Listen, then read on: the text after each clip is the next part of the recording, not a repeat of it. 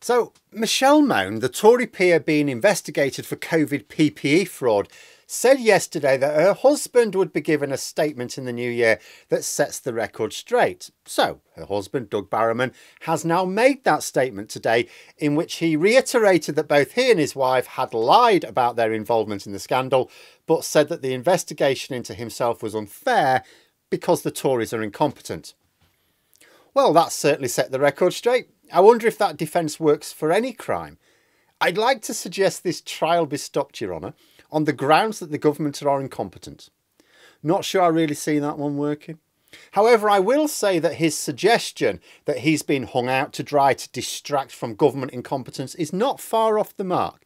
In reality, he is being made a target, but to avoid people asking questions about the billions more PPE fraud, not incompetence, known to have taken place.